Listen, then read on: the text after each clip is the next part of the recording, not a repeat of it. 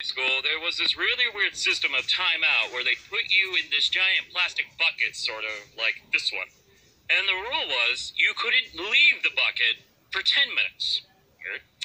In case you didn't know, I was what the teachers referred to as a difficult child, which is code for walking entity of sass.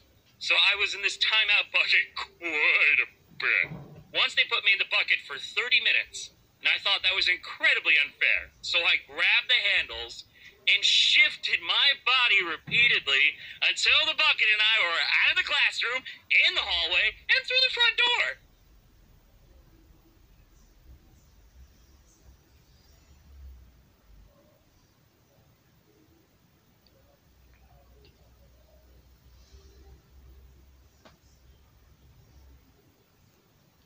They found me in the parking lot scooting to freedom in the timeout bucket.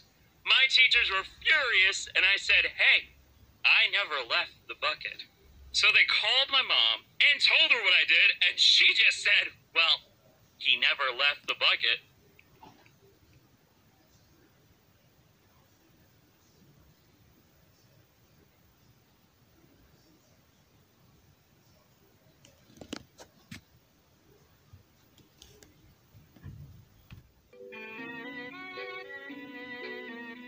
No, don't touch me there. This is my no-no square. No, don't touch me there. No, my... What are you doing here, Molly? I'm ready, boys. What are you... What the f*** are you wearing? We said be tactical, dude. This is not tactical. Respect the drip, Karen. Guess who's coming to give you kisses? Give you kisses.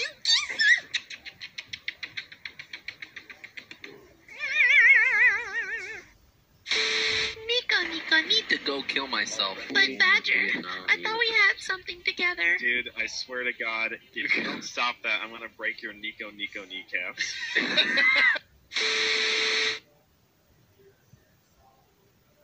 Oh, you playing Minecraft? I like it, cut G.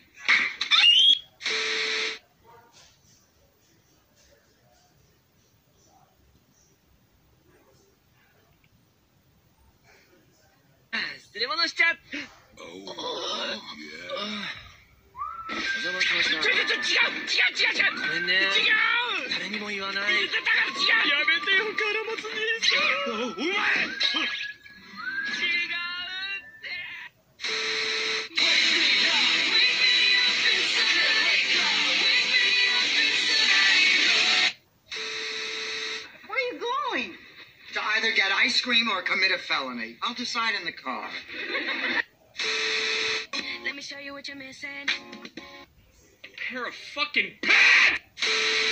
My sexuality doesn't define me as a person.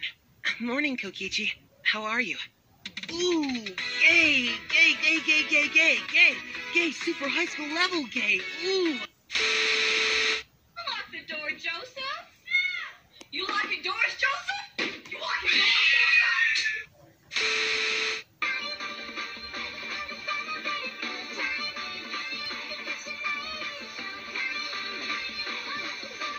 1, 2, 7, 3. My mother does not love me, nor does anyone in my family. You play it, you get $100 million. But 100 million people will die. Kevin, no.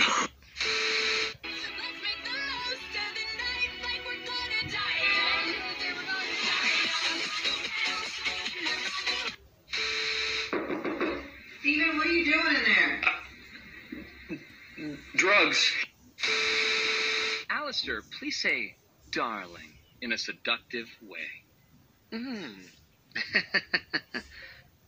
Darling. Starting live video. So this is addressed to at least a portion of the female viewers. As a short guy, I feel I can speak on behalf of at least some short guys in saying that I've given a tall, muscular man a hug before, and I get it. It feels safe.